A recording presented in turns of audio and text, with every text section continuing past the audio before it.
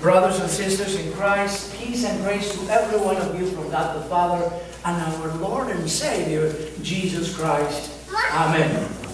Well, I'd like to start with a story. And I don't know if you heard the story about this happens in the pearly gates according to the story.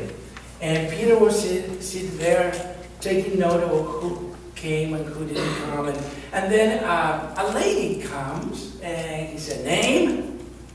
She said her name. And he looked at the book of life and said, "Yeah, you're here." And she said, "I'm so glad I made it. I'm so glad I'm here in heaven." And Peter said, "Not so fast. First you have to spell a word." And the lady thought for a moment and said, "What word?" And Peter said, "Any word that you want." And she said, "Well, that's easy. Love, L-O-V-E. Okay, come in." So she went in. And Peter said, "You know, I need to see Jesus back there. Can you sit here for a moment? And if anybody comes, you know what to do." Oh, she said, "Yes." And she was there just for a few minutes as she saw someone coming. As she looked at him, he realized that was her ex-husband. And she was very surprised. And she called him a name and said, "What happened to you?" "Well, I had a heart attack, and you know what happened." "Oh, but I see that your name is here in the book of life." And the guy said, "Yes, and I'm so glad I made it to heaven." And she said, "Well, not so fast. You have to spell a word." And the man panicked and said, "What word?" And she thought for a moment and said, "Czechoslovakia." Anyways, in English, Czechoslovakia has a very interesting spelling, doesn't it? It's a very difficult word to spell. Anyways, the idea is words. Words, words, words. We all struggle with words and their meanings. Sometimes that's not so easy to discern. And so it is even more difficult when we speak Christianese. We may not know it, but we speak Christianese. We speak this specific language that most people understand, but when somebody comes from the outside, from the real world, they may be shocked because they do not understand all the words that we say, and we think we know the meaning of all these words. Even sometimes, as I was explaining to the kids, salvation means to be rescued. And we have so many different ideas about what salvation means. But the idea is we all need to share a common knowledge of what it is that we talk about. And that happens with every Christian. And I know that most of you speak English. Some of you also speak Spanish. And do you speak Christianese? That's a question. Now, the word for today is glory. And I will ask you, do you know what glory means? Anybody? What is glory? And most people go, glory? Yeah, I know, but what does it mean? Glory. And if we look at the text today, Jesus said, "The glory that you have given me, I have given to them, so that may be one as we are one." The glory that you have given me. This gospel today is not so easy to understand because we struggle with this word glory.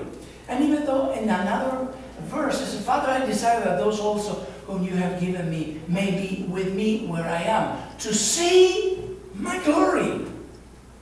Of course, we associate glory to this grandiose, winning a prize or being in the pedestal. But the problem is that glory has many meanings. One is a great honor, praise, and distinction. Everybody agrees that there's a renowned consent that is a high place. Something that is conferring honor or renown. So a highly praiseworthy asset, like what is your crowning glory? Also means adoration and praise and thanksgiving, offering, worship. Something majestic, beautiful in splendor and resplendence. The sun is set in a blaze of glory. The splendor and bliss of heaven, perfect happiness, a height of achievement, enjoyment, or prosperity. You know, what we have, this is called polysemia. There's a word with many meanings. Not all these words are easy to combine. And it says, well, just we have one word, glory. So the thing is, understanding glory in the language that Jesus spoke. What language did Jesus speak? In what language? Aramaic. Some scholars are sure that he spoke Hebrew or that he was multilingual. That could be, but the disciples were mostly illiterate. And most likely the disciples only spoke Aramaic, a language that is becoming close to extinct right now. Aramaic is spoken in certain areas of Syria. And the Aramaic is also a language that supposedly Jesus told his disciples and his prayers. So, if Jesus spoke in that language, we need to realize that the scriptures reflect that Aramaic, right? No. This is Aramaic, I don't know if you can see it. It looks like Arabic. And this is the language the New Testament is written, and that is Greek.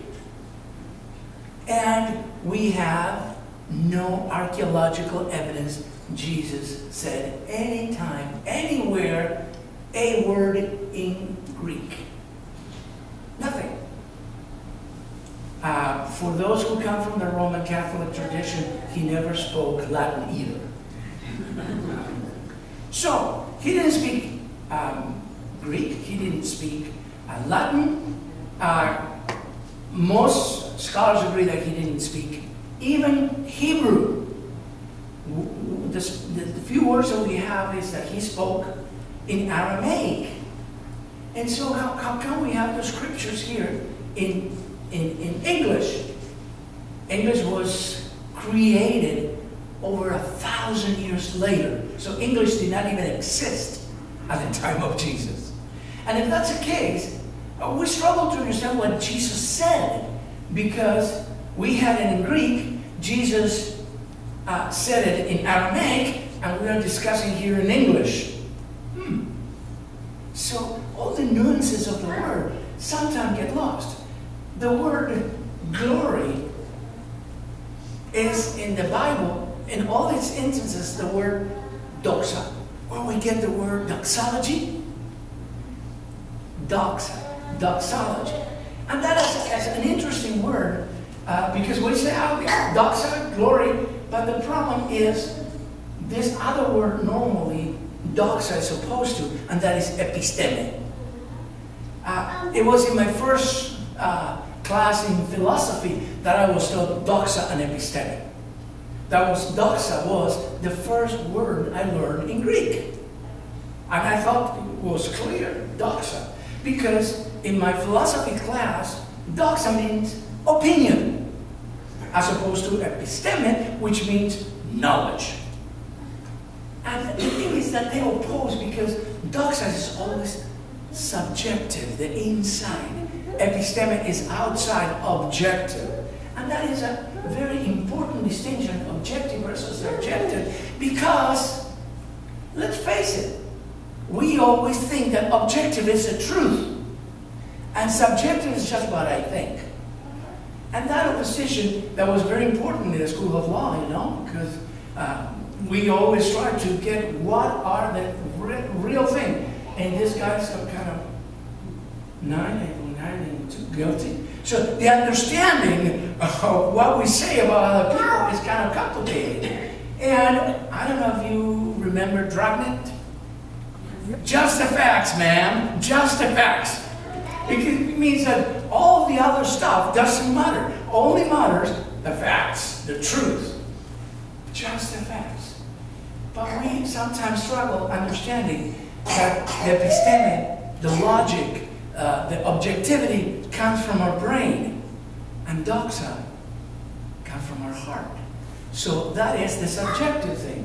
And what we get in understanding, searching through the doxa and the scriptures and the Aramaic, is that doxa is God's presence, and it is highly subjective. Something that's subjective is not that is not true. It's related to you.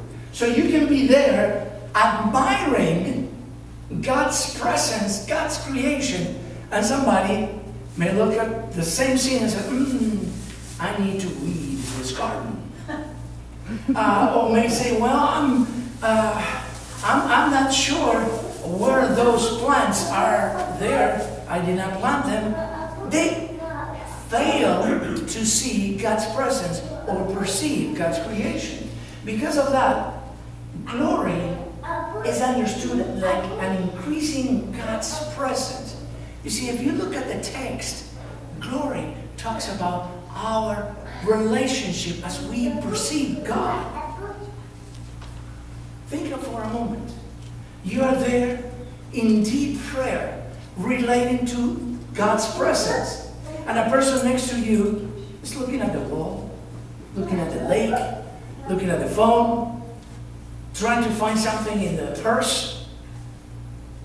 They're totally unaware of God's presence. So, doxa, the glory of God, is highly subjective. It's related to you personally.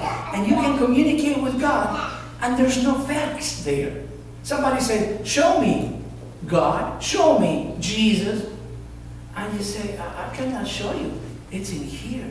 I feel God. I feel God's presence. As we continue in the increasing God's presence, we may see God's glory.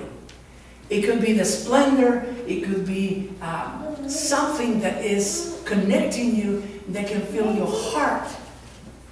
But glory is always something that is in your heart.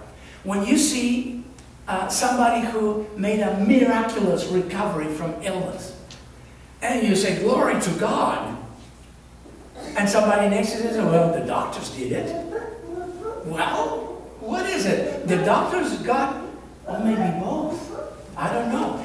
But the person who believes, for the person who believes, God is present. And the presence of God, the glory of God, is something that you can only perceive when you believe. That belief is what connects you to God.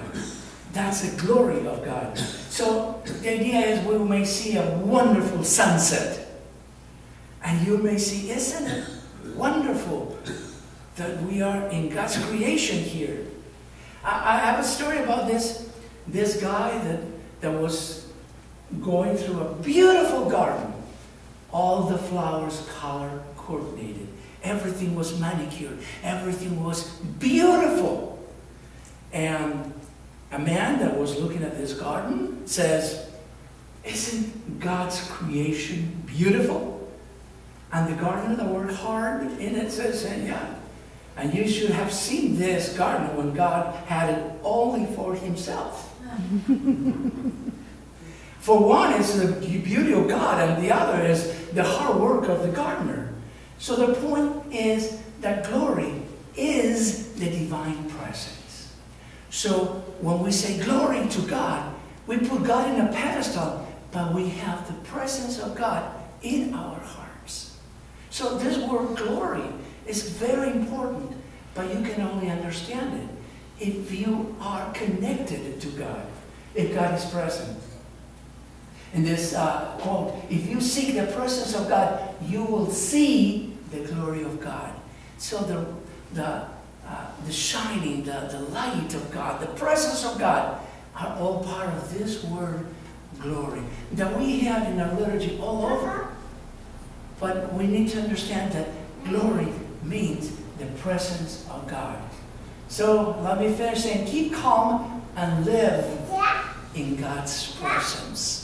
Amen.